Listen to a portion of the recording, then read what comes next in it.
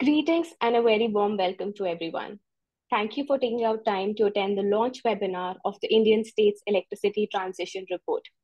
Today, it is our pleasure to share the findings from the second edition of this annual work being undertaken by IEEFA, which is Institute for Energy Economics and Financial Analysis, and Ember. We launched the first edition back in February 2023, and the findings and the report is now available at both IEEFA's and Amber's website. I would encourage everyone to please go through the findings and look through the previous year's report also. Though, I would also like to say that looking at the dynamic nature of the power sector and the changing regulatory landscape at the state level, we have made some revisions to our methodology this year.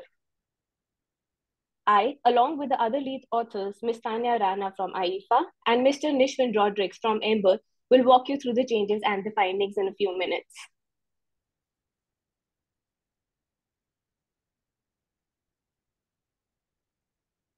We all know how the global electricity economy is changing at a fast pace, and India is at the forefront of this change, with the target to convert 50% of accumulative power generation green by 2030. A number of developments have happened and are happening as we speak, both at the center and state level. These include increasing the investment in the transmission infrastructure, improving grid integration of renewable energy technologies, a number of power sector reforms, both at the center and state level. We have also seen progress in the uptake of decentralized renewable energy deployment at state level. We have also seen promotion of solar pumps for agricultural needs and enhancing storage solutions to meet the peak power requirement, both at the center and state level. But the big question is, how do we track and monitor the progress of all these developments? The success will depend on the implementation at the state level. And hence, we felt that it is necessary and critical to undertake such studies to understand where the states stand right now on the transition ladder. Considering this is a data-intensive exercise, looking at several nuances that are dynamic in nature, the performance of each state will see variations from one year to another, and that is the beauty of such a study, that we highlight these state-level nuances. Though not a lot of direct comparison can be drawn from the last year's version and this year's version, as the methodology and parameters have changed a bit based on the inputs we received from a lot of sectoral experts and a state-level regulatory changes. Going forward, but we hope to track these yearly changes in the upcoming editions. Having said that, I will quickly lay down the flow of the webinar for everyone's benefit. As mentioned before, we will now have a brief presentation by the report authors, followed by a moderated panel discussion by Ms. Vibhuti Garg, Director, South Asia, IEEFA. It is our pleasure to have a group of esteemed panelists with us today. Post the panel discussion, we will have scheduled time for Q&A. I would request everyone to please hold on to their questions till the end of the panel discussion and also post them in the Q&A box. Last but not the least, we will have the concluding remarks by Mr. Aditya Lola, Asia Policy Director, Amber. And with that context setting, I will now start the presentation along with my other co-authors. I'll quickly share my screen.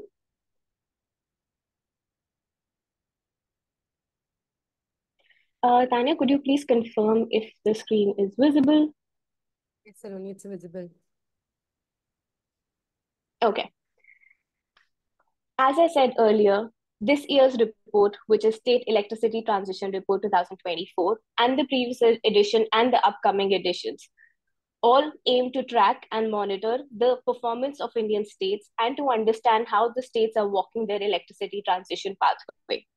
This year, we also made an effort to update the methodology and the parameters of the last year and make necessary additions and deletions based on the inputs we received from stakeholders. Another big objective this year was to expand the boundaries and add more states to the analysis. I will talk about this in detail in the upcoming slides. Having said that, we strongly believe that data has a lot of strength to empower the states with the right knowledge to make much more informed decisions. And going forward, hence, such an analysis will be very crucial to give data-backed insights. In this particular slide, I will quickly walk you through the changes that have happened from the previous edition to this edition. As I mentioned earlier, we have expanded the states from 16 to 21. These new 21 states now contribute to 95% of India's annual demand as per the Central Electricity Authority's data. And this was considering the last 7 financial years. So basically, 5 new states were added this year, which are Kerala, Uttarakhand, Assam, Himachal Pradesh, and Jharkhand. At the dimension level, we had 4 dimensions last year, and this year we have 3. The first dimension, that is decarbonization, remains the same. The second dimension, which is performance of power system and readiness of the power ecosystem, the second and the third dimension from last year's report was combined to form 1 dimension this year. This was based on the inputs we received from stakeholders and also to give a much more robust boundary to the methodology. The fourth dimension from last year, which is policies and political commitments, captured a lot of qualitative parameters. But this year, we got a lot of data for some of those parameters, and we added a lot of new parameters that captured enablers existing in the state level ecosystem to accelerate more RE deployment. Hence, the nomenclature was changed to market enablers. At the parameter level changes, so this year we're looking at 18 parameters across the 3 dimensions. 8 new parameters were added and 10 new continued from last year. But one caveat here being the 10 parameter that remained same from last year's edition also have some minor changes based maybe on from where we're drawing the sources of that data or in the mode of measurement. For example, we are looking at discom performance as one of the parameter. Last year, we were getting the source from NITI Aayog's State and Climate Report, but this year we are getting the discom performance data set from the annual integrated report from PFC, which was released in March 2024. In terms of new additions, we also strongly felt a lot of development has happened at the state level and new parameters need to be added. Hence, we are now looking at uptake of distributed solar energy, how well the states are developing their electric vehicle ecosystem, also how the states are utilizing their public funds to expand more renewable energy deployment. My co-author Tanya will talk about this year's methodology and parameters in the upcoming slide. And with that high-level information and context on the report's setting, I would just like to re-emphasize again that this is a dynamic and data-intensive exercise, and both the organizations have put in a lot of effort to collect the right data set, clean the right data set, and ensure that we're reaching out to a number of stakeholders to vet our methodology and get inputs on the insights. And with that, I will now hand over to Tanya and Nishwin to walk you through the dimension level insights and methodology. Thank you, Saloni. I'll take the presentation forward by introducing the framework that we adopted in our report. In our analysis, we developed a comprehensive framework consisting of 3 dimensions and 18 parameters in total, 6 parameters per dimension, to evaluate states' efforts towards a cleaner energy transition. As Saloni mentioned, the framework, methodology, and weightages were finalized after thorough discussion with sectoral experts. We are open to sharing the raw data sheet with you all upon request. And for more details on the parameters and weightages of our last year's report and this year's analysis set 2024, I would request you to go through the report. Before diving into the dimension level findings, which will be done by my co-author Nashwin, I would like to give you an overview for each dimension. Firstly, talking about our first dimension, which is decarbonization. What we did was we assessed states' progress towards renewable energy uptake and ensuring more energy efficiency. This is captured by various parameters, including the utilization of renewable energy potential and proportion of renewable energy mix in states' consumption. And then moving forward to the next dimension, which is readiness and performance of the power ecosystem. This dimension particularly analyzes and evaluates the state's power system and the ecosystem surrounding it, because this is very integral in transitioning of a state towards cleaner and more sustainable energy sources. The parameter considered in this dimension are selected to provide an overall and comprehensive assessment of various aspects of the power ecosystem. This is done by evaluating distribution utilities of the states and their performance, and states' participation in short-term electricity market and green markets like GDAM, Green Day-Ahead Market.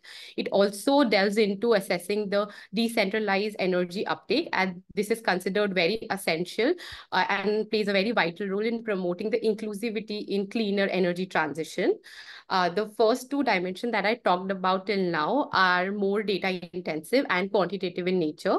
The last dimension that I'll discuss now is market enablers, which is a mix of both quantitative and qualitative parameters. Market enablers delves into the nuances and concepts of a conducive environment, which is essential for the adoption of renewable energy. The dimension sheds lights on key mechanisms such as incremental green tariff and regulatory frameworks, specifically designed to incentivize the transition. These mechanisms not only encourage the investment in renewable energy infrastructure, but also stimulate the consumers' demand for cleaner energy alternatives. Also highlighting that the parameters that are discussed and are included in all these three dimensions are either directly or indirectly proportional to the score that is given to a particular state at parameter level. For example, if we look at power sector emission intensity under dimension 1, which is decarbonization, lower the emission intensity of a state translate into better the state is performing in that parameter. On the other hand, parameters like uptake of distributed energy, solar energy, that is under dimension 2, the higher uptake translate into better performance of the state under that parameter. I would also like to conclude by highlighting again that this framework is expandable and dynamic in nature and is subject to the changes that will occur in the power sector, and the feedback that we will receive today and later on our report. And such insight and feedbacks will be incorporated in our next year report and framework. I'll stop here and request Nishwin to walk you through the dimension level findings. Thank you. Thank you, Tanya. So in the next three slides, we will focus on the results for each dimension for different states. Now, before I go ahead with that, I just want to reiterate what Tanya mentioned, and that the parameters here that describe a state's performance in a particular dimension have a weighted influence on the dimension level performance. What I mean here is that different parameters have different influence on each dimension. Another thing here is that in some parameters, few states perform very well as compared to other states. And these two aspects kind of influence the results at a dimension level. So starting with the dimension 1, the interesting thing that we observe here is that the top performing states have done well in 2 or 3 of these parameters. Karnataka, for example, meets 36% of its total electricity demand from RE sources. And if you consider the contribution of solar and wind, it is around 23%, which is one of the highest in the country. Also improving on last year's state energy efficiency index, Karnataka continues to be a front runner in the state energy efficiency index, and it performs very well in the building sector, in industry, as well as discom. And all these three sectors are expected to be very important when it comes to the state electricity transition. Karnataka also has the 5th highest solar and wind capacity addition among states. It has added around 3.5 gigawatts of solar and wind since 2020. And it lags behind only states like Rajasthan, Gujarat, Tamil Nadu, and Maharashtra. Very similar to Karnataka, Kerala also consumes a very high share of RE and is a front runner state in the state energy efficiency index. Both these aspects kind of drive the top performers in this dimension. Also interesting to note here is that states that have an abundant share of RE of hydro perform well in this dimension. and also because of a corresponding low emission intensity. So I'm talking about states like Himachal Pradesh and Uttarakhand that meet a major portion of their electricity demand through hydro. Uh, what might be a surprise in this dimension is the performance of states like Rajasthan and Gujarat. We do acknowledge that these states account for more than 55% of the total RE capacity that has been added since 2020. For example, Rajasthan has added around 16 gigawatts and Gujarat has added around 12 gigawatts of the total 50 odd gigawatts that India has added in the since 2020. That being said, a lower RE consumption in Gujarat and a lower state energy efficiency index in Gujarat and Rajasthan, especially Rajasthan, have influenced their performance in this dimension. Uh, Although just wanted to mention that Rajasthan's low score in SEI is because of the is mainly attributed to the lack of reported data, and that's what the SEI claims. Another interesting point is although both these states have contributed significantly to RE additions, there is still potential for growth in terms of capacity addition. And we see that in the utilized renewable energy potential parameter. Coming to the eastern states, we do note that many of these states perform well in some parameters, but in general, they tend to have a much lower renewable energy consumption as well as capacity addition in the state. Interestingly, all or most states have witnessed a notable progress in this particular dimension since last year. Can we go to the next slide, Saloni?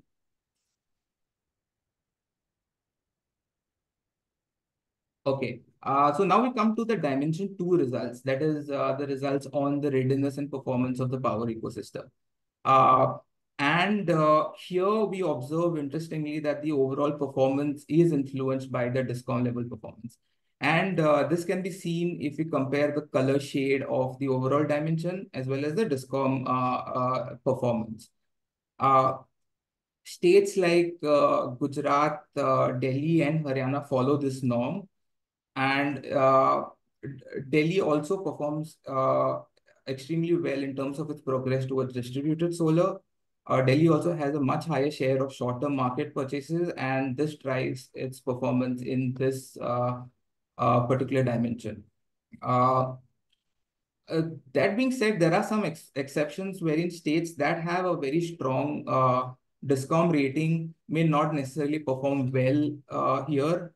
And this is largely attributed to a very low performance in the other parameters in this dimension. An example here would be Odisha. Odisha, for example, has the third highest discom rating. It has made a lot of progress in terms of reducing its billing efficiency as per the latest PFC report.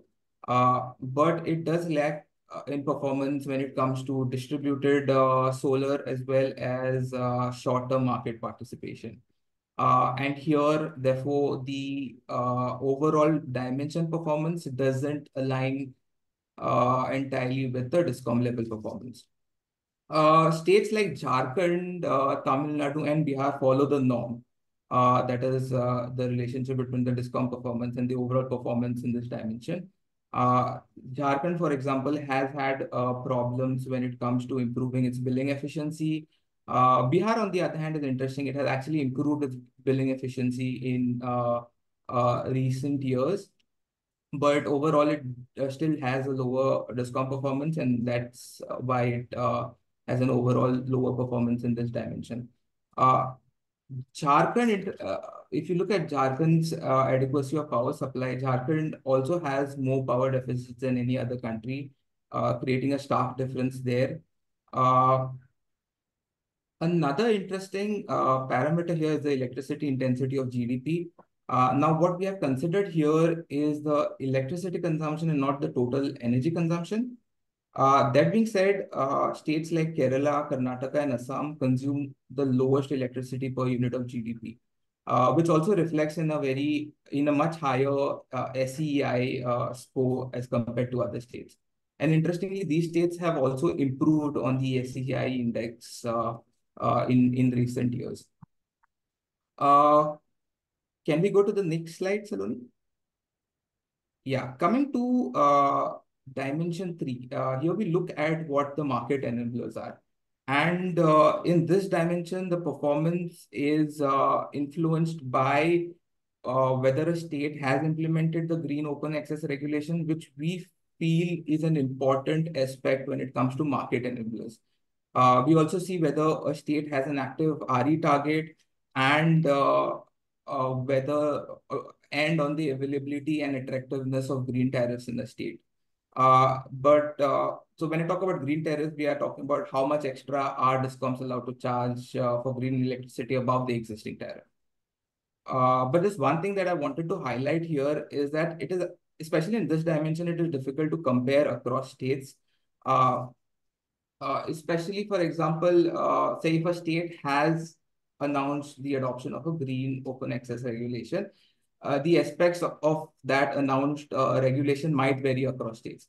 And this might make something like open access more or less attractive in different states.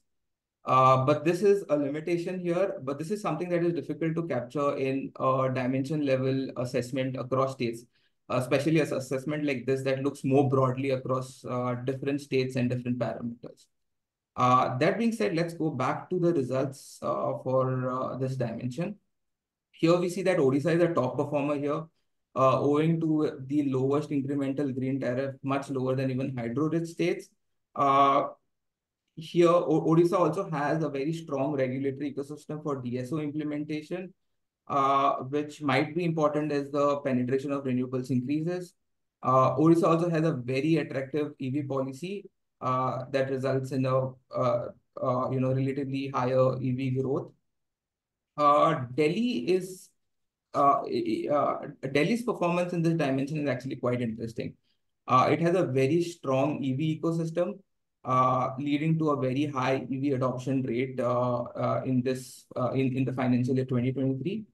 That being said, it does lack in other aspects of this dimension, owing to its overall lower performance here. Kerala is also interesting here, despite having performing extremely well in the first two dimensions. Its performance here is relatively lower, and this is because it does not have an active RE policy and it has not yet adopted the green open access regulation. That being said, what we've highlighted in these three dimensions are insights that we thought are interesting, right? But I do encourage you to go through our report as well as the data, because each state, depending on the data that you have collected, tells an entirely different story, right? And I think there are interesting insights that you could pick up from that. That being said, I'll hand it over to Saloni to summarize our findings. Thank you so much, Nishwin, for highlighting the dimension level insights. I'll start by saying that we acknowledge and applaud the tremendous efforts that a lot of states are making to walk the electricity transition pathway. And what this slide does here is brings all the three dimensions that Nishwin just explains together and gives a snapshot of how the positioning of each state is changing from one dimension to another, that is across the dimensions, and also how the states are performing relative to each other within the dimension. So we have tried to depict it using a heat map. And at a very high level, I would like to share some key findings and observations, starting with Karnataka and Gujarat. If you look at these two states, they showcase strong performance across the dimensions since they have progressive policy in place, they have the enabling ecosystem. There was a number of factors that Nishwin mentioned for Karnataka and Gujarat. If you look closer at Karnataka, we see that the Karnataka is performing well under the dimension 1, which is decarbonization, and the third dimension, which is market enablers. Though the state's performance declined a little bit under the second dimension, which is readiness and performance of power ecosystem. And the reasoning for that is the low discom rating that the state has been getting from PFC. So this year also the state's discom performance declined a little bit. If we now look at Gujarat, it is interesting that even though the state has added approximately 12 gigawatt of RE capacity since 2020 till February 2024, the state has just utilized 12% of its RE potential. And that impacts the state's score under the first bucket, which is decarbonization, that first dimension. But the state, if you look at the other two dimensions in the heat map, the state is doing well in those two dimensions. Another key interesting point that I would like to highlight for Gujarat is that if you look at the decentralized solar uptake in the state, it stands at 15% of its renewable energy capacity. So with a 15% decentralized solar uptake and only capturing 12% of its RE potential, it shows how much capacity the state still holds in order to expand its renewable energy potential. So yeah, there is a lot of effort that is still needed, even in states that are performing really well. The second interesting observation was states like Kerala, Haryana, Andhra Pradesh, and Punjab. They emerge as front runners and they are performing considerably well under at least two dimensions out of the three considered in this study. If you look at a closer look at Kerala, we see that Kerala performs well under the first dimension, that is decarbonization, and also the second dimension, that is readiness and performance of the power ecosystem. But its performance is not up to the mark in the third dimension, which is market enablers. And the reason for that is that in spite that the state has high RE consumption that stands at 29%, which is the fourth highest amongst the states considered in this dimension, the state does not have the right market enablers in place yet. So if the state is able to do that, we can see much more progress in the upcoming editions of this report. So the state's participation in short-term market and green day-ahead market is comparatively low. Absence of renewable energy policy and non-adoption of green open access rules also impacts the state's performance under the third dimension, which is market enablers. I think it's also interesting to look at Haryana because Haryana is also performing well under the first two dimensions with adding approximately 1.1 gigawatts of RE capacity since 2020. And the state has also utilized its RE potential, which stands at 25%. But the state's RE policy expired back in 2022. So the state does not have an active RE policy in place, and that impacted the state's scores under the market enablers dimension. Andhra Pradesh and Punjab are also other states that are in front runners. Andhra Pradesh is approximately mid-tabled across the three dimensions, considering its lower RE potential, which stands at 8%. In fact, the uptake of this decentralized solar energy is also very low in the state, which stands at approximately 2.3%. But the only reason that the state is doing well is because the state has the right market enablers in place. The state has a progressive RE policy with structured targets. The state has also adopted green open access rules that leads to a better overall performance of the state across the three dimensions. If we see Punjab, it's interesting to see how the performance is varying and declining across the three dimensions. It is doing well in the dimension one, and then it declines across the other two dimensions, owing to the declining DISCOM rating of the state, also the low green market participation in GDAM, which is Green Day-Ahead Market, which just stands at approximately 1.8%. In addition, the absence of RE policy also impacts its performance. So I think overall, what we in one bucket, but there's absence of market enablers, and it's also the other way around. So going forward, states that are performing well also need to increase their RE uptake, and the other states that are considerably mid-table need to create the right market enablers and the ecosystem in their state.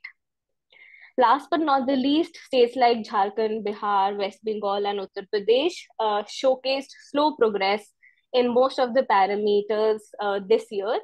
And they also showcased slow progress in the previous edition, in spite of the fact that few parameters were added and deleted. And I think Nishwin already highlighted few reasoning to that, so I won't go into those details right now. But as Nishwin said, we would really encourage everyone to please go through the report and go through the state level insights and data sheets to get much more detailed information around the state level performance. With that, based on these analysis and findings, we also came up with some high level recommendations. Though these are very broad recommendations, there are much more detailedly captured in the report, and I would request everyone to go through the report. But we believe that efforts are needed in three major buckets. One, strengthening the state level regulatory ecosystem. Second,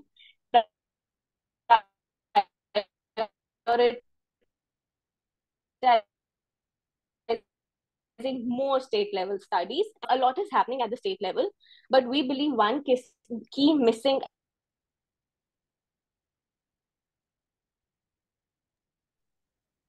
Saloni, around need of maybe you can just such switch off. plans in order to ensure.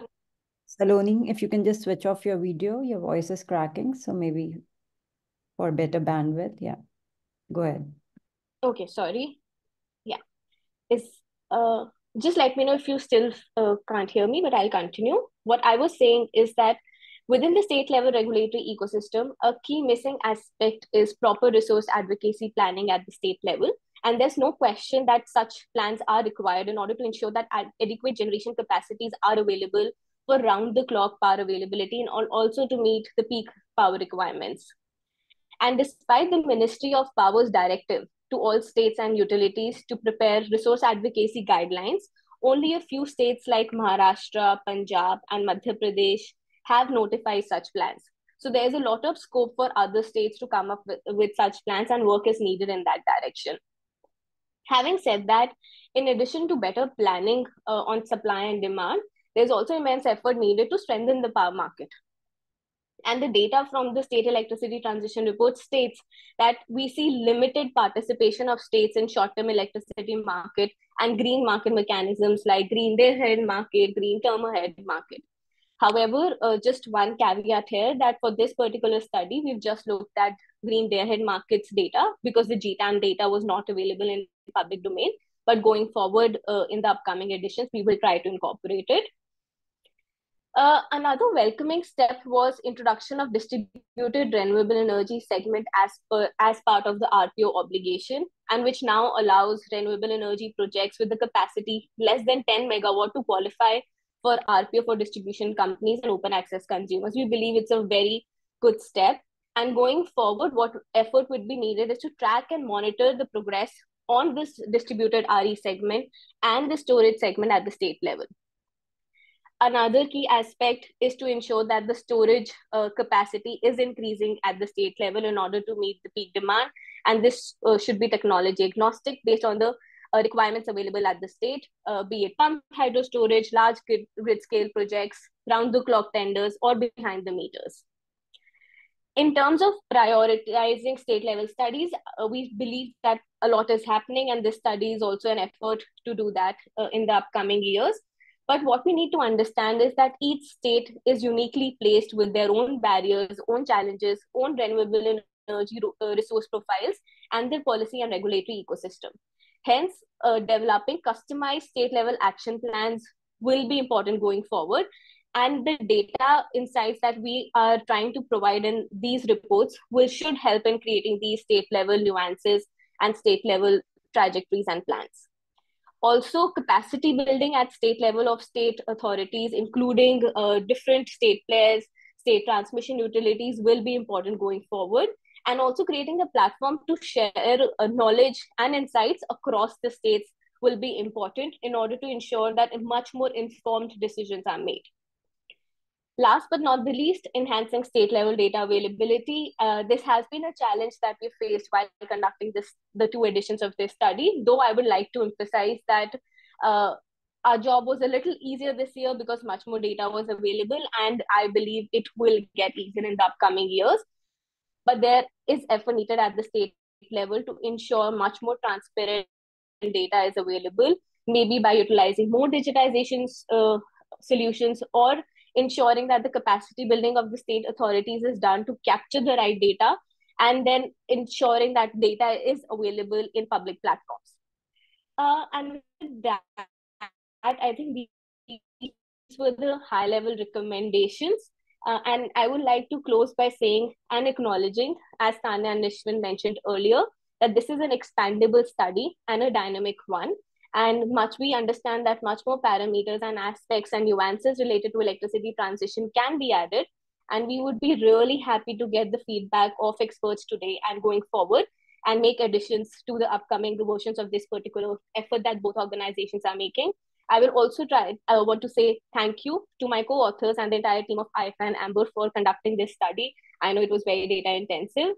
I would also pay my gratitude to all the panelists and all the people who took out time to join the webinar and hear this presentation. And with that, I would now hand over to Vibhuti to initiate the panel discussion. Thank you, Nishwin, Saloni, and Tanya for the presentation and sharing the key findings of the report. It is really encouraging to see how some states are progressing well and are leading actually the decarbonization pathway, but still there is scope for them to improve in certain dimensions as was highlighted by the authors. Also, I think importantly, the objectives was also that they offer important learnings for states which are on a similar pathway or have really started their decarbonization journey a little late than the other states. So now I think we did see some level of comparison where the different states are, but moving on to our next section, which is the panel discussion, we would like to hear more from the experts. But before I introduce our panelists, some housekeeping points. I would request all the panelists to keep their remarks to 3 to 4 minutes each. And specifically to journalists, who are writing stories, who are listening to the webinar today, and who have already received our press release. If you plan to cover this report and want to quote the authors or the panelists, would encourage you to get it vetted from the concerned person or persons present here. And also to all the participants who want to get their queries answered, please. I'm already seeing there are a lot of questions already in the Q&A box. I would request the authors to start answering them because it is more on the report so far. But going forward, please feel free to put your questions in the Q&A box. We will try and answer and take up as many questions as we can towards the end. But if you have specific questions for specific panelists, please do identify who the question is directed to. With this, we'll move on, and I'll quickly introduce our speakers. Our first speaker needs no introduction. We have Dr. Praveer Sinha, who is a seasoned power professional with an illustrious career spanning nearly 4 decades. Dr. Sinha has held pivotal leadership roles across the power sector value chain.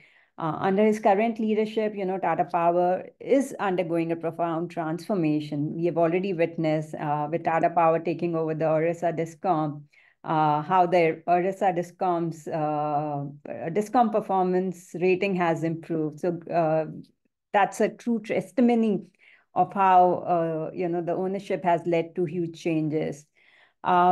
Prior to his present role, he also served as the CEO and MD of Tata Power Daily Distribution Limited. He is the chairman of CII Western Region Council and is a member of other national committees working on Indian power sector reforms. In 2023, he received accolades for Best CEO, Power Sector from Business Today and Fortune India for his contribution in building a greener and future-ready India. And he's also chairman of Tata Projects.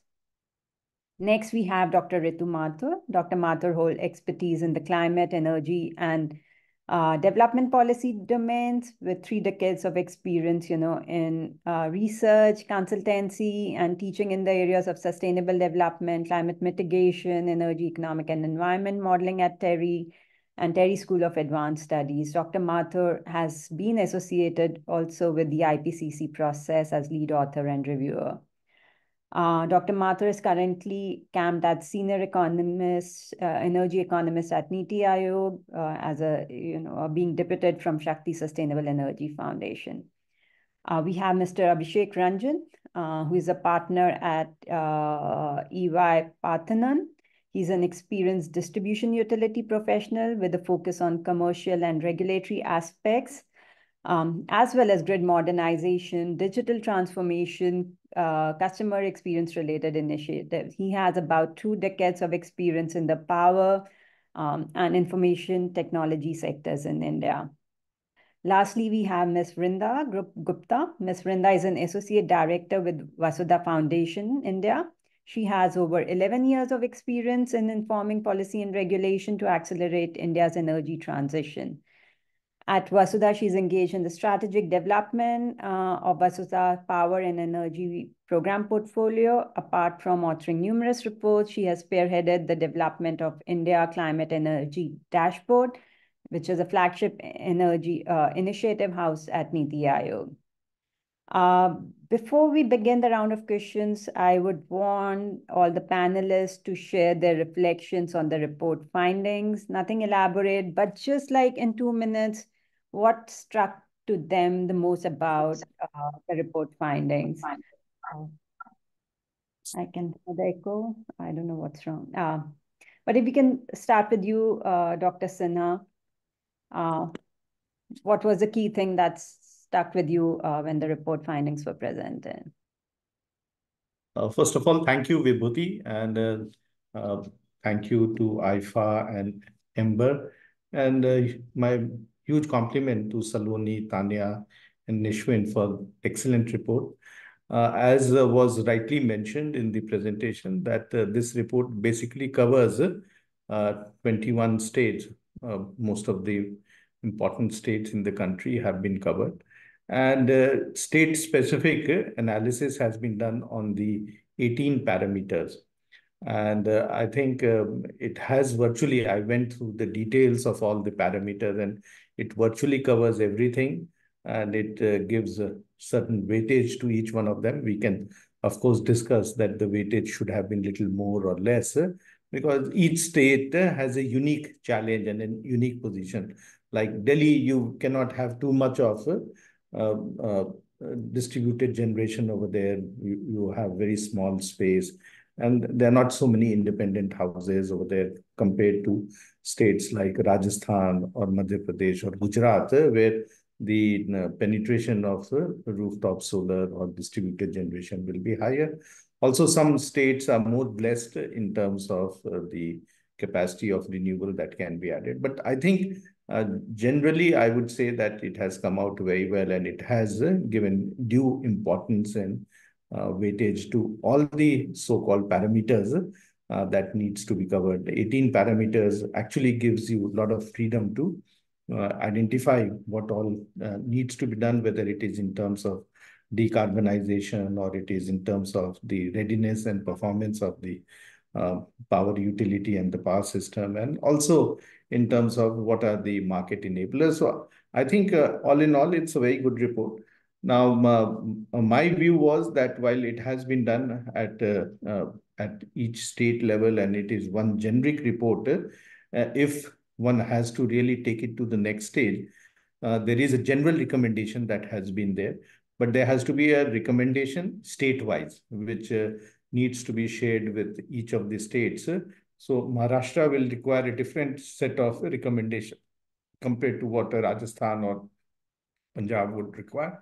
And this should be taken up with the concerned government, which should be taken up with the people in the regulatory system and also with the utilities, so that there is a much better appreciation of what all has been done and what all needs to be done. And I'm sure when you go through the details with the states, you will find some of them are work in progress. They have already initiated some of the activities, and some they will have to possibly initiate and expedite.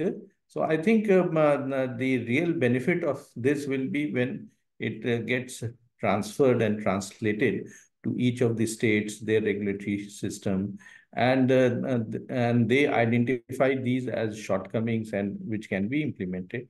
Also, at the Government of India level, the new government is expected to come, and the 100 days program of the new government is being made. Some of the recommendations which the central government has to do, some of the action points that they have to do, whether it is in terms of the RPO obligation or it is in terms of some of the other enablers in terms of the policy to ensure that whether it is the PM Sauri Urja program, I think those are, or the markets that needs to be created. Those are things which may be a good idea to take it up with the Government of India, because since they in next 3 to 4 weeks they would finalize that document. it will be very helpful, because there is definitely a big necessity to take up some of these issues. And while we have done very well and we can pat on our back, that from where to where we have come, and if you see in last 7, 8 years, the capacity adds have been phenomenal, but it is much lesser than the run rate that we require. And we know that if we have to be 500 gigawatt of non-carbon, we need to add 300 in next 7.5 years. And we need to actually double or maybe triple the pace at which the capacity adds are taking place. So I think the report has come out. I don't want to get into specific issues, but I think this report per se is a very, very data intensive report that has come out very objective.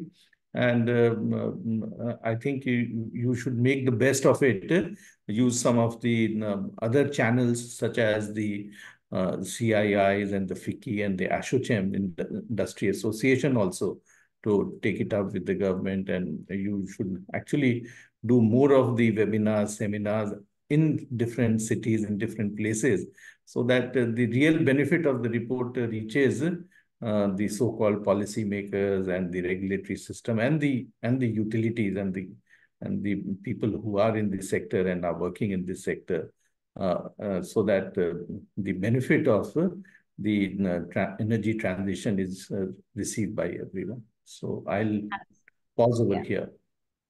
Thank you. Your suggestion is very well taken on board. And we did intend to, start with the state level engagement, because while it kind of summarizes and clubs a lot of states together, but there are definitely some state level recommendations that we have identified. And we are already started engaging with some states, but yes, we will do it more. And we will definitely need the help of you, Dr. Mathur, through Niti Aayog, who are also engaging at state level. We would definitely want to take the findings of this study to as many states as possible. So thank you so much. Mr. Ranjan, I know you are on a way to a meeting, maybe a quick reflection, and maybe then I can probably ask 1 or 2 questions from you before you leave in next 10 minutes. Sorry about that. Please go ahead. Sure, Vibhuti. Am I audible clearly? Yes, loud and clear. Yeah, I'm very sorry I had to leave this last moment meeting, but then congratulations to the entire team who has put up this report. And as Dr. Praveer Sinha was mentioning, it has come out very well and insightful. In fact, more insightful from the last time, the last edition in 2023. I don't want to repeat the parameters, for example, from 4 to 3, and then each of the 3 dimensions, we have 6, one of them, but very comprehensive that I see. All I want to echo Dr. Sinha is in terms of how it can result into meeting our target of 500 gigawatt by 2030. How can we accelerate, maybe triple the rate? 18 gigawatt is the rate at which we added in 2023, 24. How we can triple that? Otherwise, 500 gigawatt looks. Now, there are specific challenges. So last night I was talking to somebody in IECC basically. So, where the specific challenges, I think they have been made a parameter in one of those dimensions. For example, power system readiness and all. Specific states would require specific interventions, and state-specific interventions against the dimension would be very, very crucial at the policy level, and we have to pull all the strings. Having said that, this is going to help in, or some of the suggestions which I would make is, why can't this rating or this report can find a way as an input towards the overall DISCOM rating which comes into play, okay, which is brought up by MOP. So that could be one way where their credit ratings, etc., is being influenced by this kind of energy transition rating as you are bringing it out. That is number one. And number two, when this review happens, I think Honorable Power Minister also takes fortnightly review of the state's performance, etc. If this report can also become a part of that process, and then what are the recommendation over there, it can be taken up on a warp scale. That would be very, very helpful, and it will also enrich further the report with practical insights from the state as to what is stopping. I won't take much time here, but over to you, Vibhuti. Thank you. Before I move to Dr. Mathur and Brenda, maybe since you have a time limit, I just want to also check with you on certain aspects, given your experience working with Discom earlier, then the private sector, and now with EY Energy Group. People in North India are already experiencing very, very high temperatures. Yesterday we already had 206 gigawatt of peak demand, and as per the projection, the peak demand is expected to increase by around 7% from 243 gigawatt to about 260 gigawatt this year. How do you think distribution utilities are prepared to meet their respective peak demands, and how renewable energy in particular can play that role? So we are seeing that, increasingly the SECI or NTPC who are coming up with the tenders, there is a shift from total vanilla tenders to real time, RTC tenders or firm and dispatchable kind of tenders playing and meeting this demand. So what's your view on renewable energy kind of playing a key role in meeting the peak demand going forward? Thank you so much, Vibhuti. Very relevant and pertinent question. In fact, we have a relevant or relative regulatory framework in our country. For example, resource adequacy guidelines, and then I think many of the states like MP, Maharashtra, Punjab, etc., they're having their own state-specific resource adequacy regulations. But what I see over there is mainly it is focused on supply side. As you rightly said, the demand is galloping, and 206 gigawatt now. We expect 350 gigawatt or even more by 2030. Who knows? I mean, it comes before. Thanks to the GDP growing, right? So, and the heat going and the cold load or cooling load increasing. Now, utilities, obviously, they're tying up power and peak power, etc. And you mentioned about the different constructs of renewable energy. Thanks to the storage cost coming down, you see a lot of standalone storage tenders. Also, the recent one was GUVNL. And we see a flurry of such tenders coming in, which are going to be immediate. Unlike PSP, which is going to take some time. One estimate says that we would have significant PSP in our kitty by, say, 2030 or so. By then, much of the time would have elapsed when we are adding renewable energy, right? It's 500 gigawatt.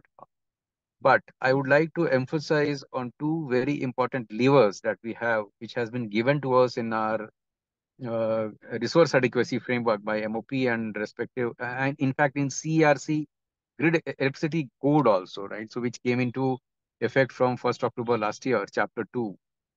Demand side interventions now is a necessity, and its contribution to the resource adequacy should be urgently quantified. And this is one of the factors. I think resource adequacy is a parameter that you have undertaken. And there should be a more granular focus on the demand side, because this 206 gigawatt, if you see, what is the duration for which it is there, right? So now one side of the story is you make this demand more efficient. So if I say efficient, would we have reduced this 206 to maybe 200 or 180 or 190? I don't know. With a demand side measure, without jeopardizing the customers, basically, it should be voluntary. Second, when we are saying 206 gigawatt, this is the demand from the grid. So the demand can still be met, but not from the grid. How we can do that? Storage comes into play. So the storage deployment in the distribution area becomes very, very important. I think you have already captured that as a lever. If not specific to the distribution, becomes paramount. And that is going to help them is not only network planning, but also offsetting this peak, right? So that way, demand side interventions, including storage, planning in the distribution standalone grid becomes very, very important, should be one of the important parameters to evaluate the readiness of the grid and readiness of the discoms to play. And last but not the least, yes, tenders like FDRE, one of the results have come out, though the price looks high, 5.59. I'm talking about FDRE 2, Punjab plus MP. But if you do an analysis behind the scene, you will find still it is cheaper compared to, like, for example, 5.59 for the next 25 years flat, compared to how you're going to meet the galloping demand. Right? The demand is not going to stay here today as of now. So that analysis also comes as a recommendation. Over to you, Vipti. Thanks. Absolutely. We clearly, one of the big recommendations from the analysis was while there is a national level push for states to come up with their resource adequacy, but still, apart from very few states, this initiative has not even started.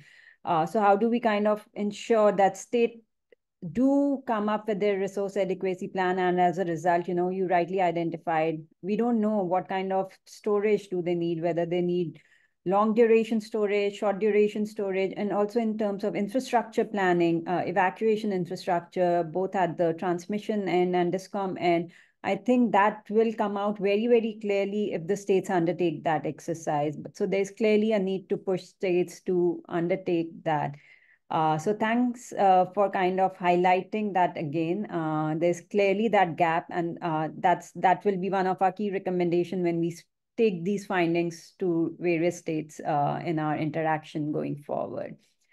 So thank you, Mr. Ranjan. I know you might have to leave now, but thank you for being there. And thank you so much for all your support in helping us frame the methodology, the weightages, in the previous version as well as in this version. Thank you for all your support right from the initiation of this report to joining us as a panelist today. Thank you. My pleasure, Vibhuti, and I am obliged for you giving me this opportunity. Always here. Thanks a lot. Thank you so much. Dr. Mathur, quickly your reflection on the reports. Thank you, Vibhuti. So again, I just echo what my co-panelists have already said. I think it's an excellent report and again brings in a lot of understanding at a state level to look at which parameters have played out differently across the different states. And that's a very rich amalgamation of knowledge in terms of understanding what works, what doesn't work in some states, but also what pushes a particular state up in terms of how things work together vis-a-vis different parameters opposing each other. So I think there's a plethora of understanding that we can gain from the report. And again, I also echo that this needs to now go even more in depth at the state level to become more policy relevant, and for states to start also looking at the action. So again, something which I've been saying for a long time, we know the what's, and now we need to move to the hows.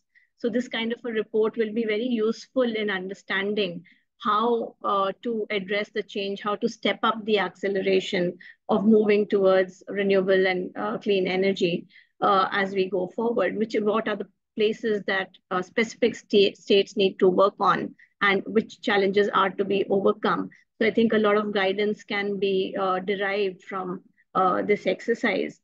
And again, just about the study, looking at what you had last year and what you have now, clearly there's an amalgamation and bringing together of the power system performance and the readiness of the power ecosystem, which has been brought together as one parameter this year, one line of thinking. But I think that's again telling me how things are becoming more and more interconnected, and how you need to look at the overall ecosystem as a whole going forward. So if you look at India's story towards decarbonization, I see it as maybe the next year or going forward, internalizing even more in terms of looking at the interconnectedness with regard to the land, water, jobs, etc. So where does all of the power system transition fit into the overall India story of the transition? And where are our interlinkages on all those fronts? In fact, even just transition and energy security, when we talk of India's macro perspective, other than the state level nuances that this report brings out, maybe the report can have a section where it also looks at that part of the story to weave in where the states who are playing this game of helping us transition in the medium term, there are some which need to focus on the thermal part of the story to help transition all the way towards RE, etc. Where does nuclear fit in? So I think this could be the other takeaway that I wanted to put in terms of maybe the next report, or when you take it at the national level and the state level, of interweaving these interconnectedness across the entire energy ecosystem as well. So I'll stop with that for now. Absolutely. As the authors were saying, it's dynamic. And, this time we got a lot more data than what was available previously. So there's a lot of data transparency that is happening now, thanks to different states and government initiatives, central government initiative. And also to answer that, we definitely were trying to get a lot of data on transition financing as well, and transition level data on just transition aspects. But again, due to lack of availability of data, those parameters could not have been included in this version. But hopefully with more data being available, we will try and incorporate those aspects too. One quick question, Dr. Mathur, before I move to Vrinda. So you have been personally also involved in modeling, and I remember our good old Terry days. Now with Niti Aayog as well, you have been involved in modeling and coming up with different scenarios, which include RE-rich scenario, net zero scenario. While there is still some clarity or work happening at the national level, how do we ensure that it gets translated again to state level? We have discussed resource adequacy plans not being there at state level. And in terms of the kind of dimensions and the parameters we were discussing for decarbonization, power system readiness, market enablers, how do we ensure these realities are taken into account when we are modeling transition pathways at a state level? Yeah, so again, looking at modeling and scenarios, when you look at, the broader directional scenarios into the longer term future, I think pretty much all the models that we have out there, or which are being done at the national level as well, tell you the similar kind of story, in terms of needing to go towards greater electrification, in terms of needing to go towards RE, in terms of looking at the peak demand and planning for some level of storage and so on. But when you need to look at, a more granular level, say at the state level, again, it becomes more and more important to get into the nuances of how the system, how the power system is likely to behave. And again, coming back to the interconnectedness, your demands will respond to what is happening in that particular region with regard to, say, the uptake of electric vehicles, what's happening with maybe electric cooking and the long-term cooling demands, etc.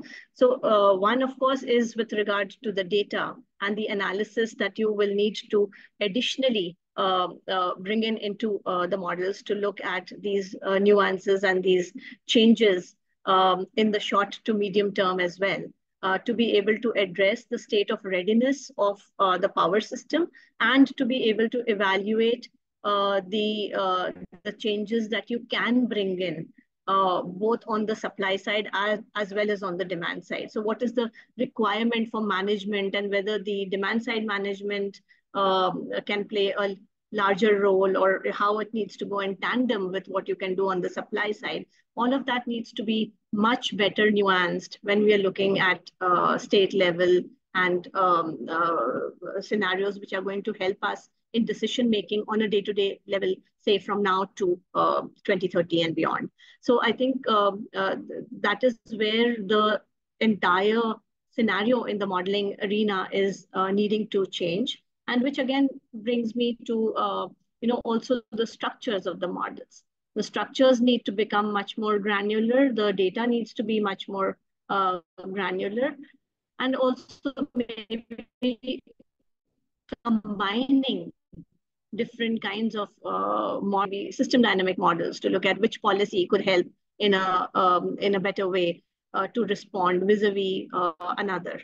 So there are methodological changes, there are data changes, there are linkages with policy. All of these nuances, I think, need to be brought in more and more in an engaged manner as we look at policy linking up with better decision making. So I think I'll stop with that. I think definitely those are the needs, but there is going to be big challenge in terms of gaps in terms of capacity development. So I think we will need to engage a lot more, helping them provide these models, helping them how to use these models on a continuous basis. So I think that's going to be a big challenge where states would come back to us and saying, okay, while we do understand there is a need, but we don't have the required models or the ability to, do that level of modeling work. So, but thanks, Ritu, for highlighting that. Brinda, quick reflection on the report, and then we'll get into the discussion as well. Yeah. Thank you. Thank you, Deepthi. Thank you, Saloni, Tanya, and Nishwin for doing this great report, and everything that is with data and is able to come out in this fashion. We love it because it puts into forth a lot of aspects about states and the dynamism that the state's energy transition journeys are looking at. I feel that this particular report and the set methodologies that they have evolved over the last 2 years, will actually provide a very good segue into interstate collaboration, where they're learning from each other. We're learning about the best practices on how one state is doing better than the other, or how the different aspects of states are emerging. And this is very important to look at, and exchange of these learnings need to happen at the right platforms, whether Niti Aayog or another MOP created platform, etc. Because every state is exhibiting a diverse tapestry of climatic zones, socioeconomic status, energy mix, the resources that they have, and the consumption characteristics. A state may be rich in agriculture versus a state that may be rich in more residential electricity consumption. So I think that kind of learning and cross-learning needs to engage, and studies like this are definitely a front runner on those aspects. And I was something, the two things that was very key in this report, and I just wanted to highlight, is that a lot of older analysis exercises that have been done in the past, whether it's rating or coming out, has been largely focusing around decarbonization or profit and loss of a discom, and how they're looking. So they're very skewed parameters, but I really appreciate and congratulate the team of how they have brought in multi-dimensional parameters, which is not just looking at decarbonization, but also the power system readiness and some of the market enablers where we don't even have right quantitative data sets as of now. But that is very important when we're looking at developing the state's power sector. So I think this is definitely one very important thing that I found very interesting in the report. And second, this analysis that when Nishwin was presenting, it was very eye-catching of how Odisha, as a state who falls lowest in the decarbonization value chain, tops the charts in the market enablers. I think it's a very, very high opportunity, that this particular analysis presents. So yeah, I feel that there is a lot of, in-depth work that this particular reports provide further for states, and this needs to be shared with states, energy departments, regulatory departments, discoms definitely, to look at and develop more tailor-made strategies for themselves. Thanks. I'll stop here. Thanks. Rinda, one particular aspect which has been like a lot of dimensions and parameters or were wanting to be considered, but due to lack of data availability, say for example, even for performance of state in the short-term market, we didn't have data on the GTAM, but only on GDAM that was available at state level. And even for, say, for example, distributed renewable energy sources, only solar rooftop data at state level was still available. So there was a lot of gaps there. And to an extent, this new initiative by Vasudha along with Niti Aayog, the IS database dashboard, has addressed to an extent. But what has been your experience, in expanding such data sets, and what challenges do you foresee in updating and including even more data in as part of the ICE database. Yeah. Thank you, Vibhuti. I think this is a question that we have been trying to answer at our end for almost now 4 years since we started this journey on creating this India Climate and Energy Dashboard. The ICE implementation story has been quite a mixed bag. So while the experience of coming up with an all-encompassing dashboard and using, and as we look at the Google Analytics, etc., of parts of how this is going and how people are using it across not in just India but globally, it is very it's a very great feeling and successful outcome. But it has come up with its own set of challenges, and I would like to just give you a little bit brief that while when we look at and we talk about that data is an issue and data is a problem, I would like to put it here on record that data on the supply side is definitely available. And it is good data that is being captured. And we have tried to look at, but what that data requires is aggregation and putting it in formats and analysis which makes more sense for policymakers, for financiers, or for experts or researchers like us to use that information properly.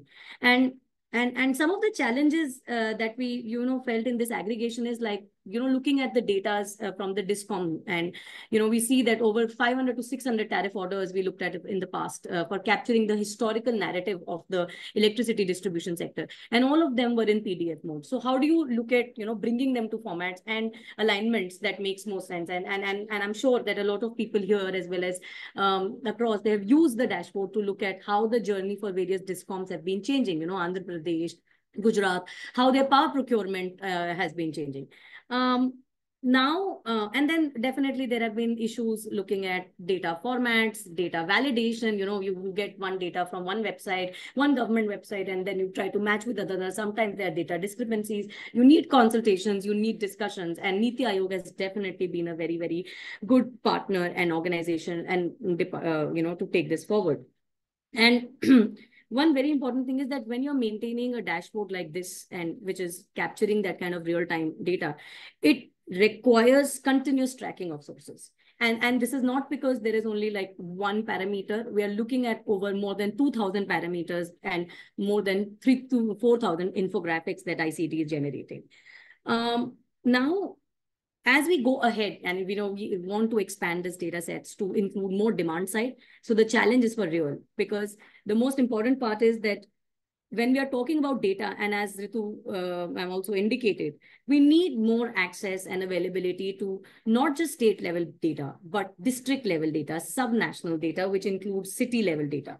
And there is very limited data availability. And when we talk about end use, what is the kind of air conditioning load, or what is the kind of fuel usage by a vehicle category, what has been the MSME consumption, I think all those data sets are not there as of now. There are only few sources which talks about those data sets, especially, let's say in the industry sector, we have some discussion and data being collected in the end use as part of the PAT scheme.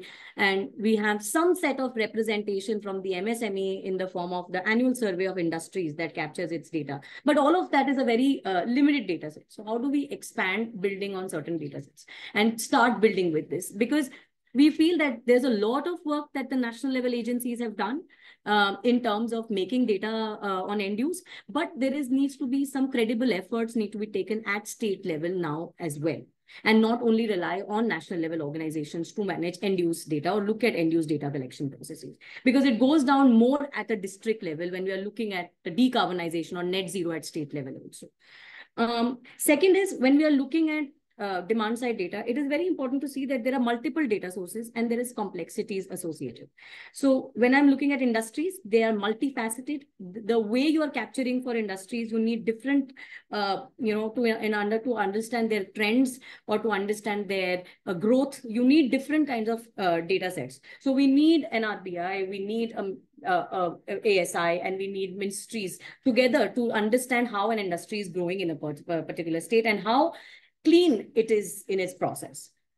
And this is something that, and then and one thing that we feel is that something of a data kind of an agency like TNGCC is there in Tamil Nadu, which has been looking at specific projects. Something like that can be created at a state level, which can look at this coordination of not just data, but projects specifically to decarbonization. And lastly, I think one important challenge which, as a whole we need to address is on data frequency and data gaps. So we see a lot of reports like, where they come at a different frequency. So when you're looking at, understanding that data in a whole sum, that gives you different kinds of challenges and you're not able to realize. So I'll give you this example of diesel power agriculture pump set data, which is released by the agriculture census in an input survey. That data goes back to only 2016-17. So if I want to understand the trajectory of how India has moved, I don't have those data sets.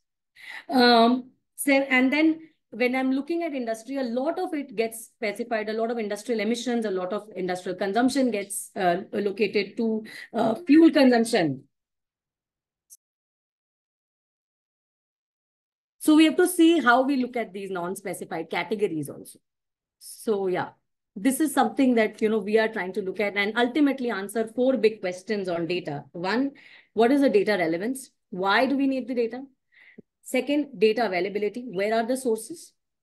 3rd, data sensitivity. How do I classify data as being sensitive and being used? And last, on data management. I think so. These are the 4 levers where we look at and our trajectory on data is there. Thank you. Thanks, Vrinda, for pointing all the hard work that you've undertaken and the kind of issues that you face and going forward, how you are tackling with it. And definitely we need to get into more granular level information and the availability of that with the district level. So hopefully we'll get there and that transparency is going to be there. Thanks, Vrinda. Dr. Sinha, coming back to you. Especially for greater adoption of renewable energy, we are seeing increasing liquidity in the short-term market can be key as it is variable in nature. Our report kind of underscores a significant deficit in state participation within the short-term electricity market and within the short-term, particularly in the green market segment. So coming from the DISCOM's perspective, I would want to hear, is it possible to gradually, shift away from long-term power purchase contracts in the future and help in better market participation for renewable energy in the short-term market? What are the challenges, if it's difficult to move from long-term power purchase agreements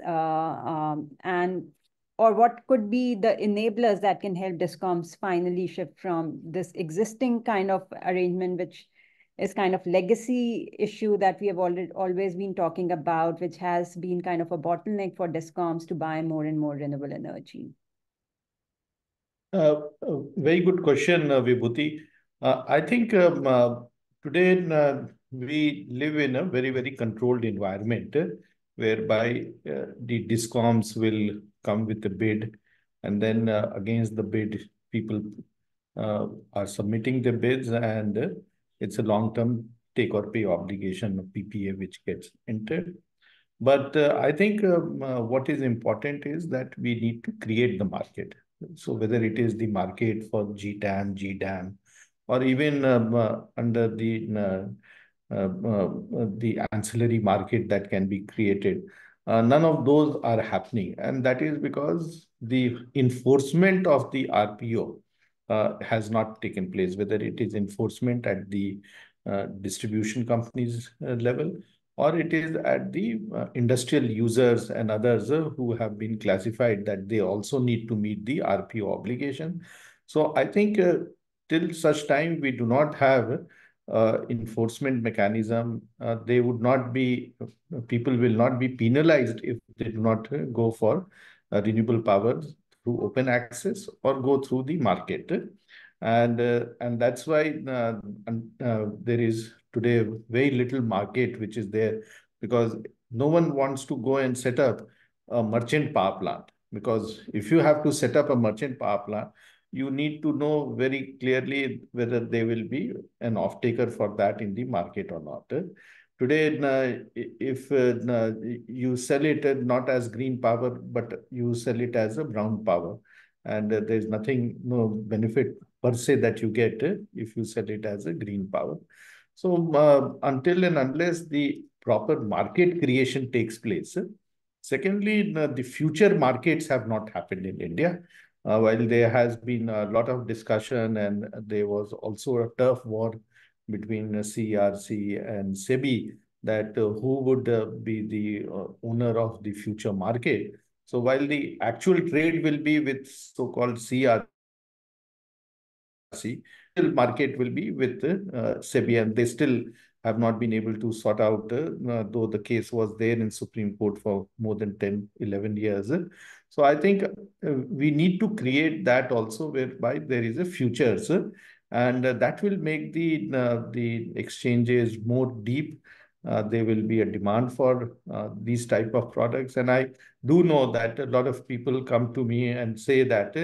Especially some of the international companies who have been signatories of RE100, and they would like that they meet their renewable obligation.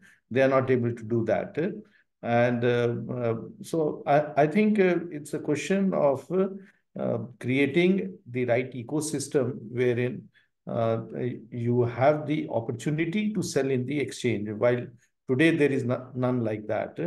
And this is definitely a necessity. In fact, there has been a lot of discussions in last many years that can we have 100% supply of power through the exchange on merit order basis rather than on the existing long-term PPA arrangement. While there have been discussions, I don't think the CRC or the government has been able to take this step forward. But this is something which will eventually happen. I do hope the new government will take some of these initiatives, especially the amendment to the Electricity Act, wherein some of these aspects of penalty if people do not comply to the RPO obligations, and this is including industries and large consumers, commercial consumers more than 10 megawatt. And hopefully we'll see a much deeper and a much wider market going forward for renewables. Yeah, because also there's no incentive for states which have exceeded the RPOs as well. So while some states have not met their RPO obligation, but there are other states which have huge potential and they can exceed the RPO, but there's no incentive for those states to, even exceed their RPO obligation. So yes, I think enforcement becomes very, very essential in that case, and maybe having very different RPOs for RE-rich states, especially. While there is some changes, but definitely we need to push them even more hard. Similarly, Dr. Sinha, there was one question, and thank you to the authors who have been answering to all the questions in the Q&A box very, very promptly. And I saw that more than 24, 25 questions have already been answered. So thank you. But there's one question similar to, when we were talking about RPO, but even the resource adequacy guidelines have put strong emphasis on long-term and medium-term based power and not short-term power. So do you see that that would also change in the coming months and year? Yeah, it's a question of mindset change. So resource adequacy does not mean that you need to have a long-term power purchase agreement. It means that you do a planning of how you will have just an equitable supply of power going forward. So I think that aspect has to be covered in the plans for all the states. Only few states have completed that exercise. And also the monitoring of its implementation. Many of the states are still not implementing to the extent that they had come as per their plan. So I think there is a very big opportunity, and especially now that everyone is talking of 24/7 renewable power, there is that much more necessity and that much more demand for that sort of power which would be there. Because while you would go and tie up a certain quantum of power for certain hours in a day, you would not be able to do it for all the 96 slots in a day. And that's where the exchange will be able to play a very, very important role. And the RTAM and RDAM, I think, can really play a critical role if we have to really transition to 24/7 renewable power. Right. Also, sir, in terms of, there have been instances with certain discoms, imposing certain charges, which has led to, say, for example, uptake of solar rooftop, not in a big way because, consumers are disincentivized by imposition of so many different charges. Or not allowing or having very progressive green open access policies. So how do you think, the discoms can be encouraged so that more and more RE adoption happens going forward? So coming from the discoms mindset, I know we need a fine balance because they can't do away with their cash-rich customers. How do we ensure a fair balance where the interests of all the stakeholders are taken into account? I think this is inevitable. People can delay the approvals, but it is a matter of time that people will transition, because not only it is more economical to go for rooftop or even for group captive solutions for larger consumers, but also people can go for the individual houses can go for rooftop. So I don't think people can run away from this. The writing is very much on the wall.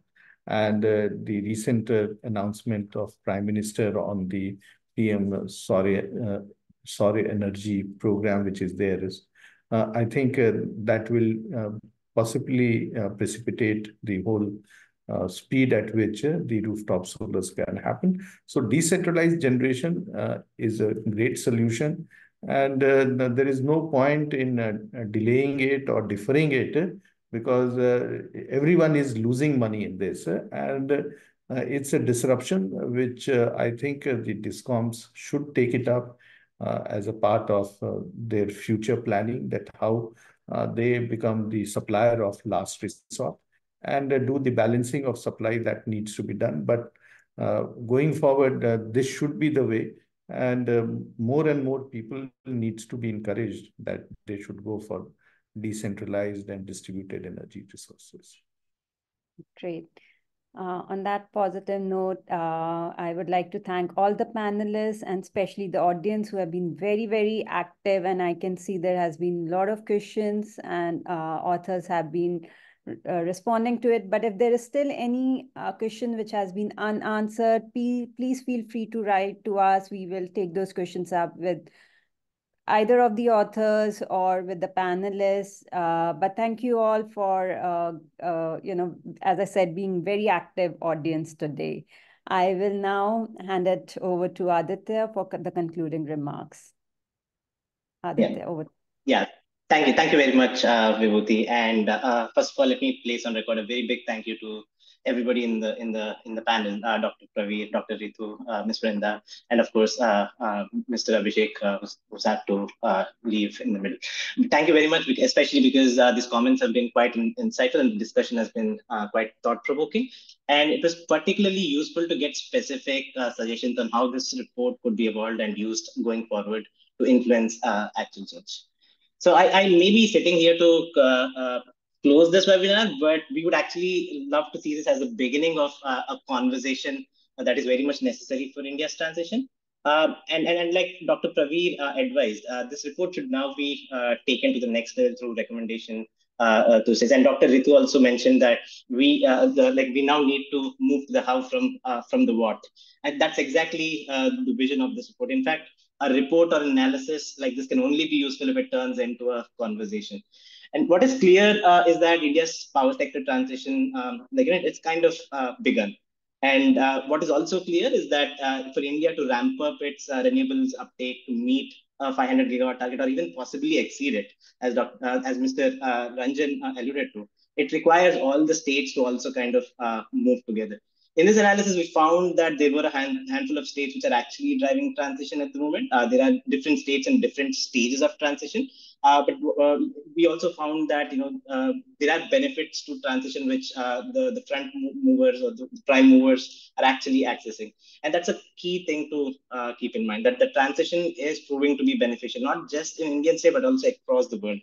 And policymakers of 2024, they do have options. They have options to accelerate and access these benefits.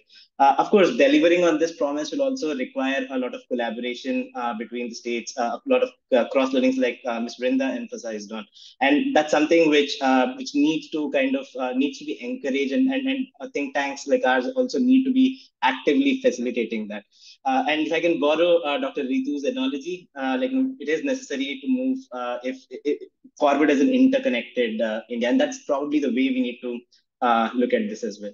India's electricity demand is also slated to grow in the next couple of decades. So grids and grid flexibility, they become an important and important aspect of the story. But equally important would be developing a holistic plan to transition, like all the panel members seem to be suggesting as well.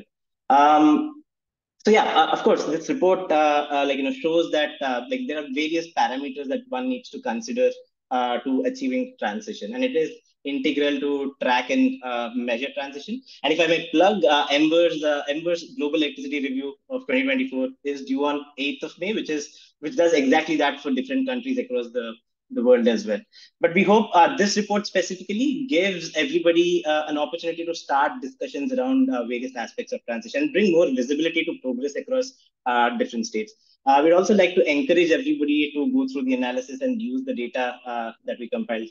As some of the authors mentioned in their presentations, the results presented are just scraping the surface. There are several stories, especially specific to certain states, which are waiting to be explored in the data sets that we've put together. So we really encourage you to dig through them. We're also open to feedback, thoughts, ideas that can make this analysis even more robust. We are constantly trying to evolve this and turn it into something which is usable to influence change. So with that, let me also thank you all for your time and interest, and look forward to keeping the conversation going. Thank you so much, everybody. Thank you, everyone. And a special thanks to all the panelists. Thank you for joining us today. Thank you. Thank you. Thank you, Saloni. And thank you, sir, and Dr. Maple. Thank you.